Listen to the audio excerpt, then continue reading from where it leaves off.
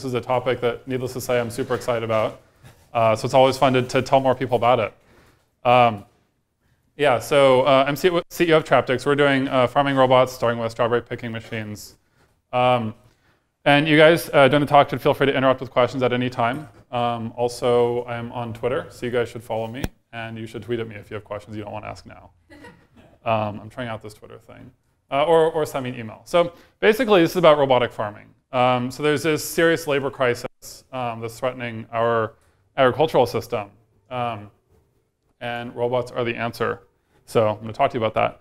So if you look at the way wheat was harvested 200 years ago, it was all done by hand. A bunch of people out in the field with hand tools, like physically doing all the things. And nowadays, we use these giant machines. They're very fast and efficient. They harvest an incredible volume.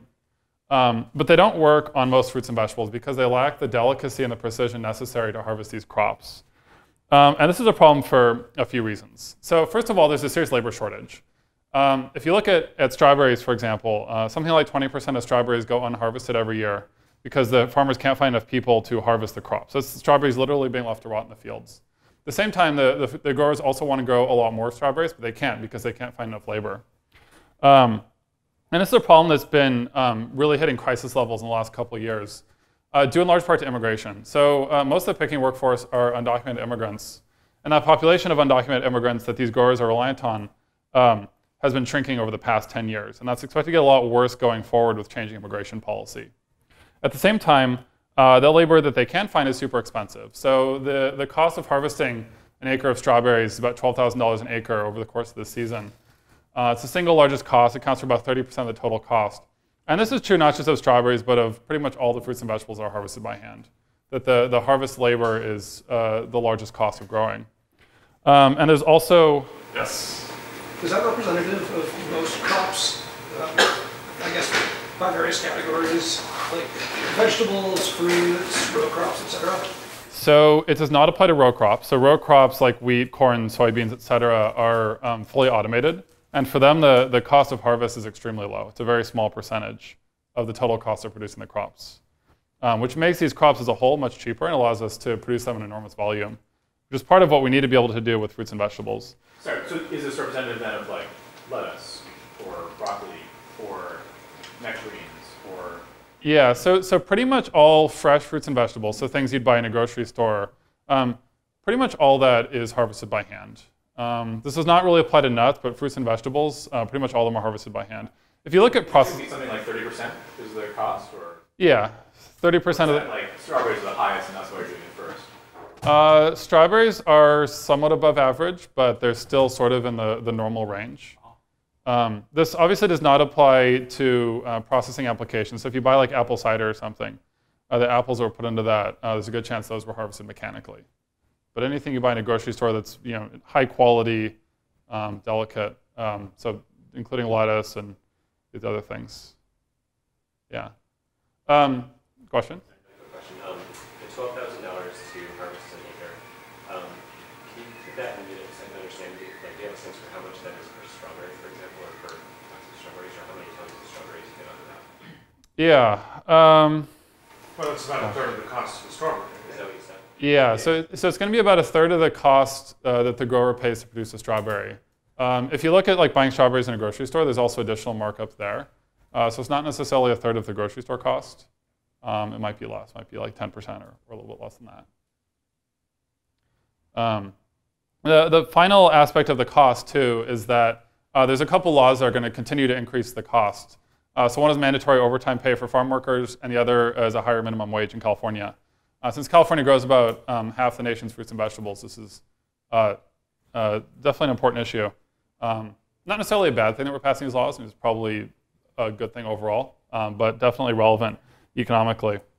And finally, the humans tend to pack the boxes inefficiently. So they put an inconsistent number of berries in each box. There's also some other issues around food safety and cleanliness. If you have the workers out in the field physically touching the fruit, which they do now, then if they're not washing their hands, that can be a concern. So there's some other ancillary issues around this human labor. And there's been a number of technological changes that have given us the ability to solve this as of like the last 2 or 3 years. So one of the things is improving sensors. So 3D cameras in particular have gotten a lot better in the last 5 or 10 years, which means that we now have the ability to put a relatively cheap sensor in a machine that can understand the field well enough that we can pick using it. At the same time, computing power has gotten a lot cheaper, which allows us to do deep learning, as we have these really advanced intelligence techniques that we can use to understand the field in a really flexible and powerful way, which makes this a lot easier. And then finally, on the actuator side, if you look at these robot arms, so like this is an example of a robot arm that we use. 10 years ago, it would have been twice as expensive, and it would have weighed almost 6 times as much. So making these a lot lighter and a lot cheaper makes the economics of this a lot better. So one of the keys here is that there's now a situation where we can solve this problem with robotics in an economical way, whereas 10 years ago, we couldn't.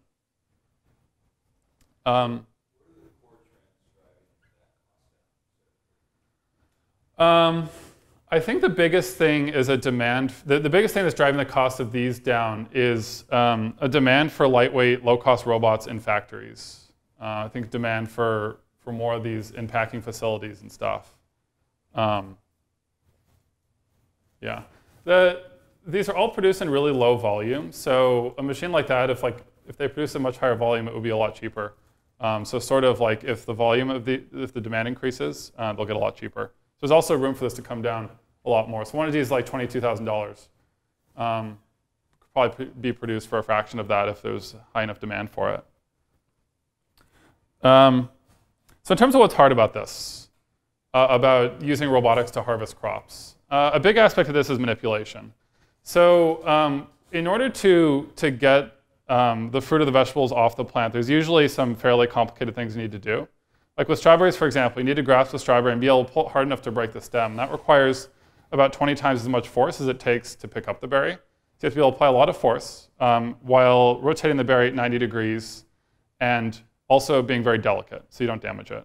You look at other fruits, like sometimes you have to twist them to pull them off the plant, or you have to bend them or cut them. So there's some challenging aspects to just working with the fruit or the vegetable. At the same time, you need to be able to grab these crops in a situation where there might be other fruit touching it that you don't want to disturb. So if there's 2 berries touching each other, you want to be able to pick one of them without picking the other. And obviously, so being delicate and then having enough longevity in your manipulation that you can pick a whole bunch of these, which allows you to be economical. There's like a wide variety of sizes and shapes within like specific fruits and vegetables, and then just across the whole industry. At the same time, perception is challenging. So this is sort of a close-up image of the plant, of a strawberry plant. So you need to be able to identify the fruit you want to pick well enough to tell which fruit you pick and which fruit you ignore. At the same time, you usually need to be able to understand the structure of the plant in a way that informs the way that you do the pick. So sometimes if there's stuff in the way of the fruit or the vegetable that you need to navigate around, or if the angle that you're picking at is influenced by the shape of the plant around it. So you have to be able to understand all these things from an image of it, usually a 3D image. And so that kind of software stack is reasonably challenging. And then the final thing is you need a level of robustness that you don't see in many other industries. So when you put these machines out in the field, they basically need to be able to run for 24 hours a day for months on end with minimal maintenance. And this is a situation where the users are not very tech savvy, so they're going to be pretty rough with them. It needs to handle vibration and dust, potential rain or water splashing up from the ground. You need to be able to handle wind. And you obviously need to be able to last a long time in order for the economics to work out. So it's challenging to take these potentially sensitive electronics, the 3D cameras, the graphics cards, and the other things, and put them out in this really dirty environment so that you can meet the needs of this industry. So that's sort of like, at a high level, the different challenges that we see for doing agricultural robots and farming robots in general. In terms of how this fits into larger trends, what we've seen, not just in the last few years, but in the last 200 years, is that the future of work really is more automation. So the question is, how do we, for a given hour of human labor, how do we get more done with that? You saw it in agriculture first with switching from hand tools to things drawn by horses to things attached to tractors and specialized tools. It's not just that. It's also that, like, if you think about the way memos used to be delivered, it used to be someone dictating verbally a note to someone, and then someone else would write it down and like physically hand it out to a bunch of different people in the office. And now we use computers and the internet for that. At the same time, similar things with spreadsheets, where it used to be people that physically wrote down all the grid of numbers for counting, and now we have software that does that a lot better. Car factories and warehouses have become far more automated. And even like with container ships, I really want to put a picture of a container ship because I think they're really cool. But the idea there is like we've made container ships very large so that for a kind of a fixed crew size, we can transport a lot more stuff. So you're getting more done with each hour of labor. And that's something you're seeing across all industries, and it's something really that's critical to allowing our society to function the way it does, with relatively cheap consumer goods and much higher quality of living than what you saw maybe 100 or 200 years ago. The obvious question that comes after that is what about the jobs? So if you have a job that's being done by a human and you put a machine out that does the same thing, how does that affect the total workforce? So the answer that's most relevant for us in agriculture, first of all, is that there's such a serious labor shortage that even as we automate a large percentage of what they're doing, the total workforce will still stay the same. There's still enough demand for that labor in other areas of agriculture that doesn't really change that. At the same time, many of these growers want to grow more crops. They want to plant, we've been told that our growers want to plant 30% more acres of strawberries, but they can't because they can't find enough human labor. So if we can automate a lot of that, they can plant more crops, which increases the demand for labor in all the other aspects of the growing cycle. So people that shape the field and do the planning and drive the tractors year-round and do plant health and weeding and other stuff like that. So there's a lot more demand for labor kind of in the other areas, which is a way that you can actually see the total demand for labor increase as you automate. And at the same time, a lot of these other jobs that people will do are much higher quality jobs. So picking strawberries is like probably one of the worst jobs you can possibly do, because you're literally like bent over picking stuff up off the ground for 8 or 10 hours a day, every day for months on end. So it's extremely destructive to people's bodies. Basically, this is a job nobody wants to do. And if we can convert some of those jobs to jobs where people drive tractors, people are sitting in an air-conditioned cab in kind of a comfortable and safe position, that's really going to improve the quality of life of the people working on these farms. And that's sort of one of the promises of automation in general, is that you can automate the worst aspects of people's jobs and allow them to focus their time on doing better stuff. If you improve the productivity for each person, then it's easier to pay them more as well.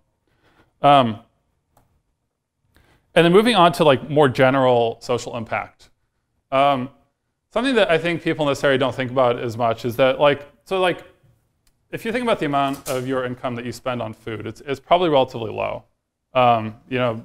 People in the top 20% of income in the US spend about 5 to 10% of their income on food. So food prices are not a huge concern, especially to people in this area. But if you look at the bottom 20% of income earners in the US, you see that they tend to spend 30 to 35% of their income on food. So people are spending a lot more money on food at lower incomes. And so if you can make that cheaper, if you can reduce the cost of this food, you really alleviate a lot of the financial difficulty that these people are facing. And you also, if you can make the fruits and vegetables cheaper, these are really high quality, healthy things that people want to eat. If you can make that cheaper, you can allow people to eat a lot more of this and therefore have better lives. First of all, reducing the cost of that is super important. This also increases prosperity in general. It means if we can grow more crops, there's more total wealth in the country, which is at a high level should be a good thing, as long as you distribute that properly. So kind of the last piece of this is, what do you do with all that additional wealth you've created? Some of it naturally goes to sort of the average person in terms of cheaper crops and consumer goods and increased availability of these things that people want. But at the same time, you see a disproportionate share of it going towards the people that own the capital, so people making the companies and stuff like that. So we need to keep in mind that increasing the top marginal tax rate will alleviate some of that social inequality, and we can use that on job retraining support to help people adapt to these changing things, and potentially universal basic income or other things that help people in these groups. Okay, so the last thing I want to say is that we are hiring. So if this sounds like an interesting problem to work on, you should come join us. So there's currently 3 of us, and we are expanding. So we're looking for people with robotics skills, software skills, especially in computer vision or machine learning, and then also mechanical engineering expertise, especially in industrial applications. So if that sounds like fun, you should send me an email. Then at this point, over for questions. I did go farming last year, and I found it to be a really fun experience, but then I only did it for a few weeks, so didn't have the backaches that you're mentioning. But I'm curious, when you have you guys measured the rate of how many strawberries a human can pick versus your machine per hour? Yeah. So it's in terms of the speed at which humans pick berries, it's pretty variable. So you can see humans pick in bursts of like 2 strawberries per second, which is quite fast. But humans also, so the human will be out in the field picking berries into a box. Then they'll have to close the box and carry it back to a central location and get a new one. So the human pickers can spend up to 50% of their time just walking between the field and kind of the central location. I think that overall, humans probably average 1.5 seconds per berry, kind of over the course of an 8 or a 10-hour shift. We are building a machine that will have 6 robot arms, and each robot arm we expect to pick a berry every 0.8 seconds or so. So it'll be substantially faster. How do you get a 3D image or 3D vision? Yes, we're currently using the latest generation. So to get that 3D image, we're currently using a latest generation Connect. So it gives us, the depth map comes from a time of flight sensor, and it has a color image. It's also mapped to the depth image. And so it gives us a really accurate and dense point cloud of the scene we're looking at. I'm curious if there are any particular challenges with strawberries versus other fruits and vegetables that have this delicate problem. Yeah, so in terms of the challenges in strawberries versus other crops, strawberries are one of the more delicate crops. So the manipulation challenge in strawberries is somewhat harder than a lot of these other fruits and vegetables. I think the fundamental economic labor concerns are the same across most of these fruits and vegetables. And on the technical side, it's sort of a mix of what's the plant shape. So like strawberries are relatively low to the ground, so with a relatively small robot arm and gripper, we can do that. If you have like peaches or lemons or something that's in a taller tree, you might need a much larger machine to get to it. So there's some kind of more minor differences. I think the fundamental delicacy and firmness challenges are probably similar across many of these crops. I'm just curious if you have a video or to show us of it in action. Not today, unfortunately. Soon, though. So you mentioned 3 challenges at a high level. Which one has been the hardest, and also how did you approach in solving them? You just kind of solve the hardest one first, or? Yeah. So in terms of the 3 challenges of the manipulation, the perception, and the robustness, I think the manipulation was the hardest challenge. It was especially the one that we were the least sure that we could solve. So when we started working on this, we had this belief that this was possible to do, but nobody had really proven that it was possible yet. And I think the manipulation was the one definitely that we were most skeptical about. So we did start trying to work on that first. And one of the keys there was being able to get a really fast iteration time on that. So we use 3D printers for basically everything, which allows us to, but by doing it in-house with these 3D printers, we can get a really fast cycle time, especially on the mechanical stuff. So we have a cycle time on mechanical changes that sort of starts to approach what you might see in software, which is something that wasn't the case 10 years ago. In terms of did we solve that first? We sort of solved it in parallel with other things. The other aspect of this was kind of worked on the software stack the whole time. And by getting a really good lab testing environment for that, we were able to do relatively well in terms of like a pace of development. Did you take the approach of like when it comes to manipulation, kind of like mimicking human approach, or like just kind of forget that and come up with like a mechanical approach that's completely different? We tried to cast a pretty wide net. I think actually like our first approach was sort of somewhat inspired by human hand, but like the approach we settled on was a little bit less so. If we can't see a video, can you tell us how far along you are? Does it pick strawberries yet? How close are you to market? Yeah, so we've built 3 generations of prototypes so far. So we did like our first generation prototype last summer, which is a really small scale experiment with doing vision and robotics in the field. So we had a Z stereo camera, and we bought this like $200 6-axis robot arm on eBay, or online, which was like really bad, but it was good for experimentation. And then we expanded to our second generation prototype, where we bought a used robot arm on eBay. We bought a SCARA arm that I believe sat in a 3M factory for like 10 years. And then they sold it off, and someone shipped it to us, and so we used that. We had a much larger frame that we built out of 80/20, which is like these really cool aluminum tubes. And then did our third generation prototype, which used the same arm that we'll use for our production model, which was the one I was talking about several slides ago. And with that one, we can now successfully pick strawberries. So we have demonstrated in the field in Watsonville, which is about an hour away, doing fully automated pick cycles in a real commercial strawberry farm. And so the next step is, so our fourth generation machine will get us to a paid field trial. So starting work on that now.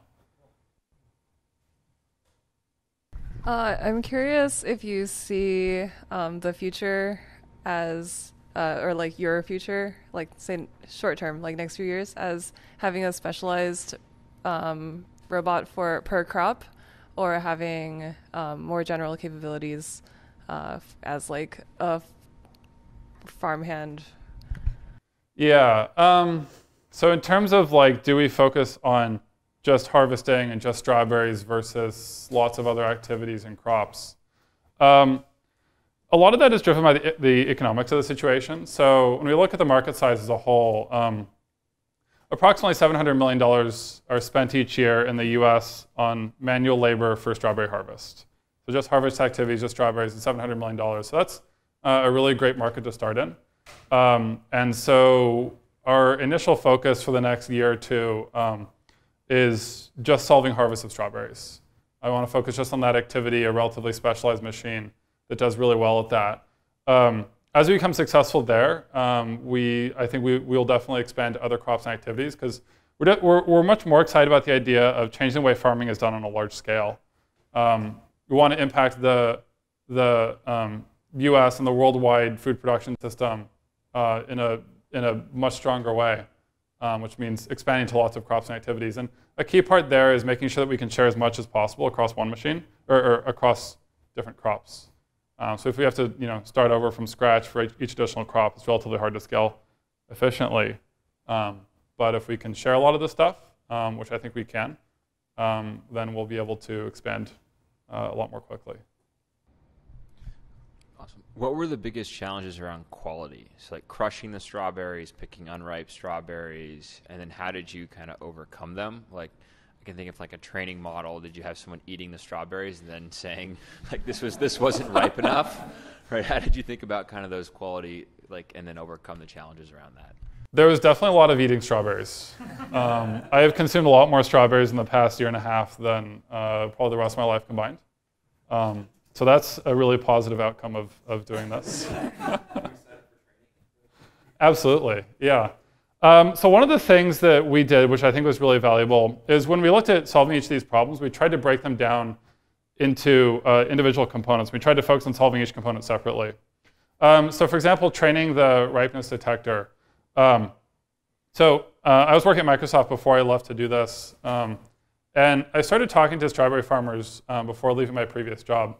So I want to get an understanding for like like what do they view their top concerns as? What are their top business concerns? And first of all, they all identified the labor crisis as their number one business concern. They saw it as an existential threat to the business. So that was a really great sign that this was a good thing to do. We tried to kind of start with that market before building the technology. And the second thing is I wanted to make sure that there was enough support in the industry for this. Like not only that they recognize it's a problem, but that they're willing to help people solve it. And so I went to several of the largest growers and asked for opportunities to test in their field, and they agreed to do that. So they agreed to give us a lot of access to their fields for data gathering and for prototype testing. So kind of from some of those initial meetings, I would talk to them, and I would also walk through the field with cameras, taking images and video. So we have images and video from a bunch of different farms at different months of the year with different varieties of plants and different field configurations. And so by the time we actually started working on the latest version of the software, we had this really great data set built up. So we could use that to label the ripe strawberries and use that as the input to train our machine learning, which is super helpful. And then kind of on the manipulation side, doing lots of tests where we'd do an iteration of our grass bird, we'd take it to a field and we'd use it to pick berries, and then we'd see what the quality was via a variety of methods. So really being able to understand the performance of like each aspect of the system individually, kind of before we ran it as a whole, that was really valuable. It also allowed us to move quickly. So I assume you didn't do anything related to strawberries at Microsoft. So how That's did you? Unfortunately. So how did you end up building a robotics company in farming, and also what are like the biggest lessons learned doing that? That you wish you knew. Yeah. So at Microsoft, I was working on PowerPoint, like the product. So I used some of the code I wrote when I was making this deck. In terms of how we got into strawberries, so I have known for a long time, I've always thought robots were awesome. I've been disappointed, especially in the last like 5 or 10 years, by how few robots there are in the world. I think when I was a kid, I had this vision of the future as like robots being everywhere, and like all the bad tasks that you don't want to do, like folding laundry and stuff, that robots would just do these. And sort of more recently, I realized that like, okay, well maybe I should go try to solve this problem. So I started looking around for different opportunities to apply robots to. So I looked at a bunch of different industries. And once I discovered the labor crisis in agriculture, it seemed pretty clear that this is an amazing business case for robots. So the business case is super obvious. There's a ton of support from the industry. And furthermore, the activities that people are doing are relatively well understood. There's not a lot of like complex customer interactions or something. It's just a relatively straightforward activity. So it's easy to go into a farm and watch someone do this activity and understand how it works. So it's a situation where the business case was super obvious, and the technical challenge was hard, which I think is like sort of the perfect startup opportunity, especially for me. In terms of like how we got the skills to work on this, so there's currently 3 of us working on this, and we met in college at UC San Diego, and we were working on an autonomous airplane team. So we were competing in it was AVSI, so we were competing in a student competition to build and fly an airplane that did an aerial surveillance challenge. So we were building an airframe, designing onboard electronics, writing computer vision software that did autonomous target detection, and some ground control software. And so we worked really closely together in this for 3 or 4 years, which had a couple benefits. The first was that we learned a lot of the skills we need for this. So it turns out doing drones is relatively similar to doing robots in terms of there's this combined hardware and software challenge. You need the whole stack to work really well together. You also have this hardware and software that's operating outdoors in this dirty, messy environment with a lot of variability. And the other benefit to this is that we worked really well together. So we kind of knew each other and liked each other, and that was great for the first, the first sort of year of this. What about the industry? What did you not know about? What did I not know about agriculture? I knew nothing about agriculture. I was sort of reading about it. I was like, that might be a good thing. I wonder what it's like to be on a farm. So honestly, I just started like cold emailing people in like different farmers and different people in the industry, and going to like agriculture technology meetups and trying to understand like what this was all about. I met some really awesome people that like took me to farms, and like I got to see firsthand what is this like. So in terms of how I learned about the industry, it was a combination of doing like high-level economic research. So the U.S. Department of Agriculture has incredibly detailed data about the U.S. agriculture system, like how much is produced of various crops and like what the cost inputs are. And so I was able to get a really solid idea of where money was spent in agriculture, which is really key to allowing this to work. So I knew that not only did they want this solution, but also they were already the growers were already paying an enormous amount of money for the labor, so they're definitely willing to pay for this. So it's key to nailing down the business case. And then a part of it was just when I would go and talk to the growers, trying to ask a lot of like kind of open-ended questions that would allow them to like so that they could teach me what their business was like and what it was like on a day-to-day environment for them, and like what it was like being on a farm, and like how to kind of like so that I could get an understanding for we could get an understanding for how do we build a machine that will fit into this environment really well. So part of it was just trying to be super open to like learning from the customers so that they could teach us how agriculture works. I had a question about the economics. You had mentioned that there's a labor shortage, and so that there's likely, even with this technology, to still be the same amount of labor in agriculture. What is the long-term outcome for that? Then so if we have improved technology and the same amount of labor, does that mean we're just producing more food and people are eating more, or does that mean switching to harder to produce foods, like maybe more strawberries and fewer grapes or something like that? Yeah, so in terms of what's the long-term outcome of automating this stuff? So there's a couple aspects of this. The first is that the amount of labor, like the supply of labor, the quantity of people that want to do these jobs, or really are willing to do these jobs, is declining. So like 10 years from now, there aren't going to be the same number of farm workers. There's going to be a lot fewer. So in one sense, doing rapid mechanization of these activities is necessary just to keep up, just to allow us to continue producing the same things we're producing now. So that's like the first step. The second step is definitely higher production and therefore higher consumption of these manually harvested crops. So fruits and vegetables will be consumed a lot more.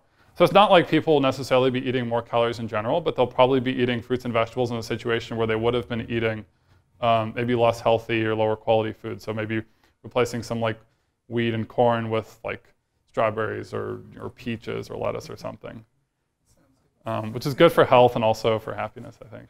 Supposedly, fruits and vegetables today have something like a quarter or an eighth as many nutrients as they did 100 years ago due to soil nutrient depletion. Will increasing the yields that this is allowing make that just worse, or do you have a way to make that better?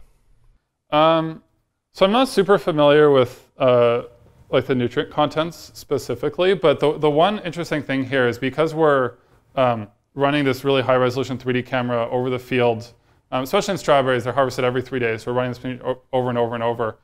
We can gather this really detailed data about the yield and plant health and other things like that. And we can use it to educate the grower so that they have a better idea of what's going on in their field, and so that they can improve the quality of their field on a really granular level. Like currently they'll walk out into their field and they might inspect like small parts of it and make decisions about, okay, how much should I water my whole field tomorrow? And then they'll decide, okay, I'm gonna literally water the whole field a little bit more, a little bit less. But if you have really detailed data about like how is each specific plant doing, and then you can maybe operate on individual plants, you can really improve the yield and potentially the quality of the crops as well.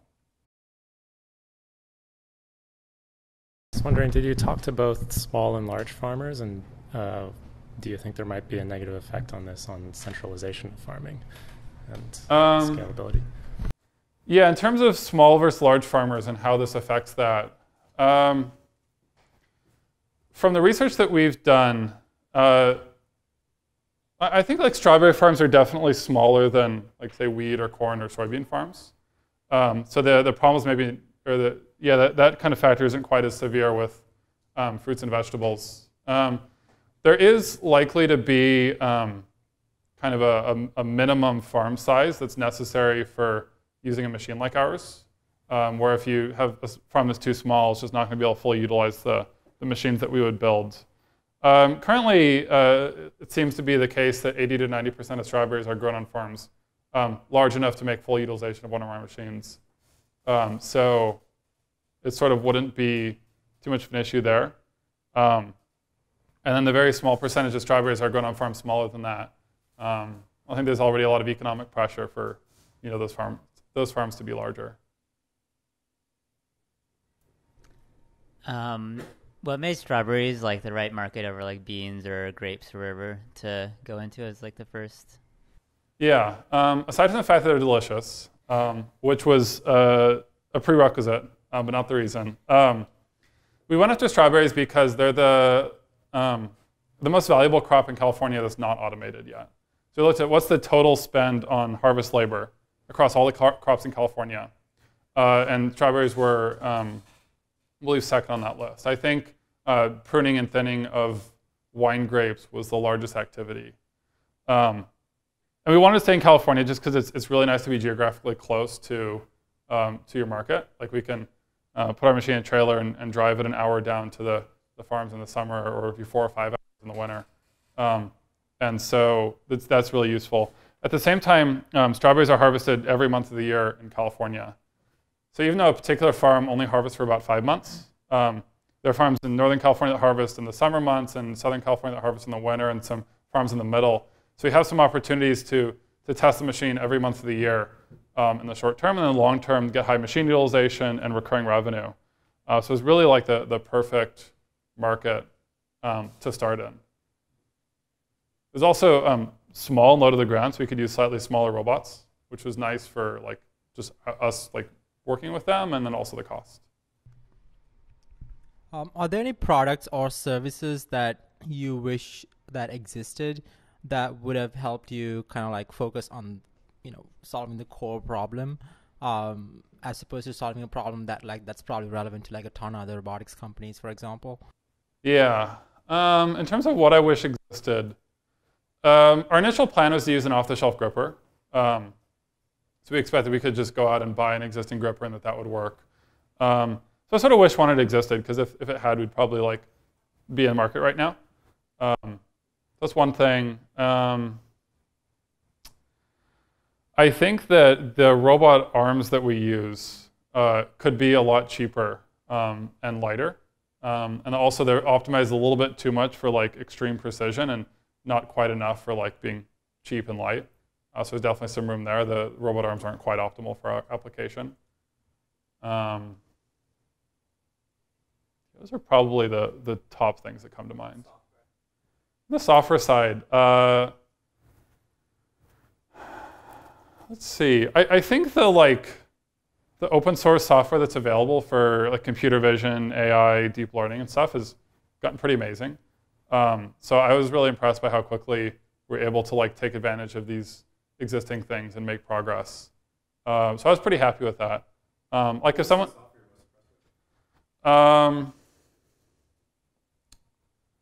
probably deep learning. Yeah, I mean, it's pretty popular today, so I'm not going to say anything groundbreaking on that front, except that like I was surprised by how quickly I could build a component that would identify ripe strawberries.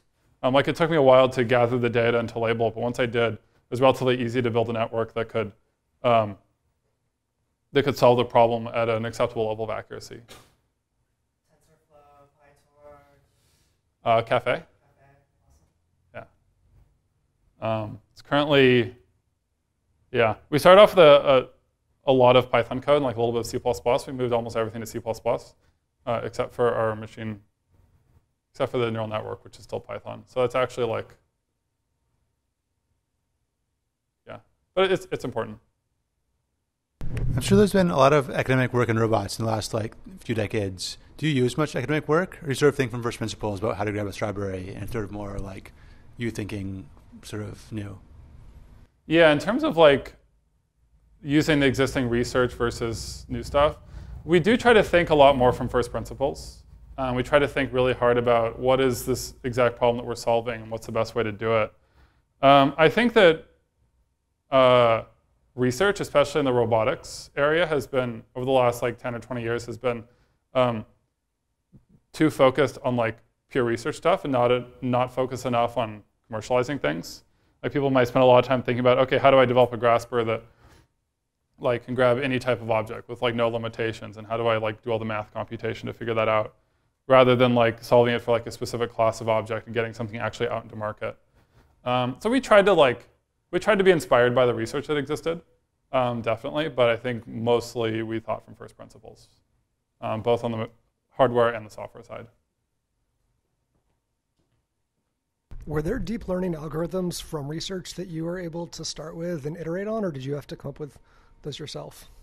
Like, for example, ResNet, et cetera. Yeah. So we based ours on faster RCNN. And it's not just because they were Microsoft researchers that came up with it. Yeah, you talk about your vision of, or annoyance that there aren't more robots in the world. I guess the big picture thing I'm trying to get out of your talk, other than that I want a strawberry, is that, is that the reality going forward? Are you sort of a sign of an impending wave of detailed manipulation robots in outdoor environments? Or is there really something special about your technology or strawberries or something like that? I think in some senses it's inevitable. There's just such an enormous market need for this. And also, like the technology has gotten better enough that people can now do this.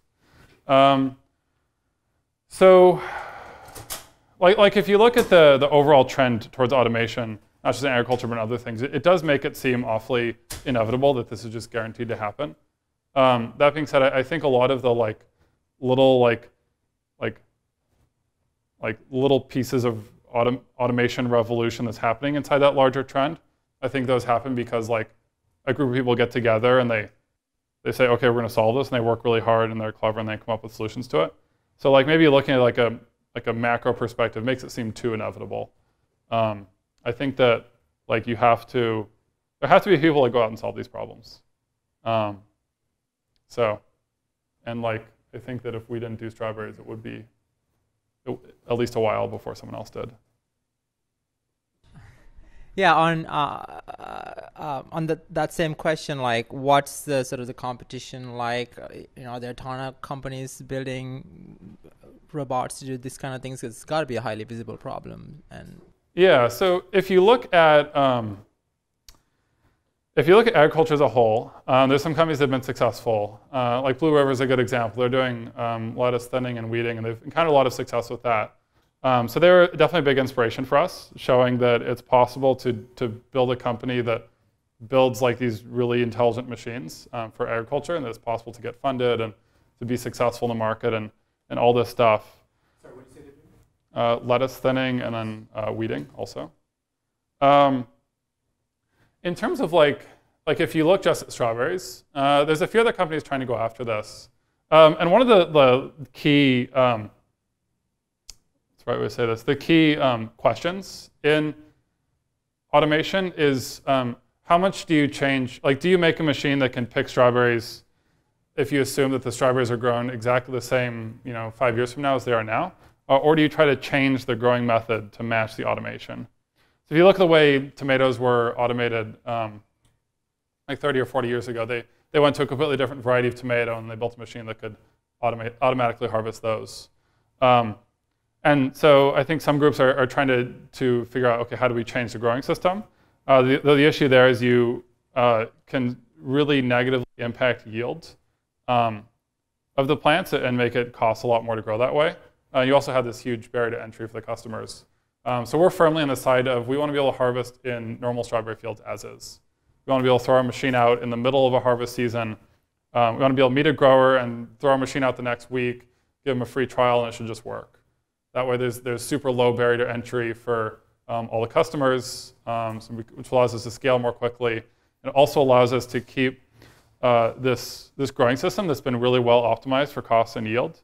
It allows us to continue to use that and maintain those benefits. Cool. Thank you.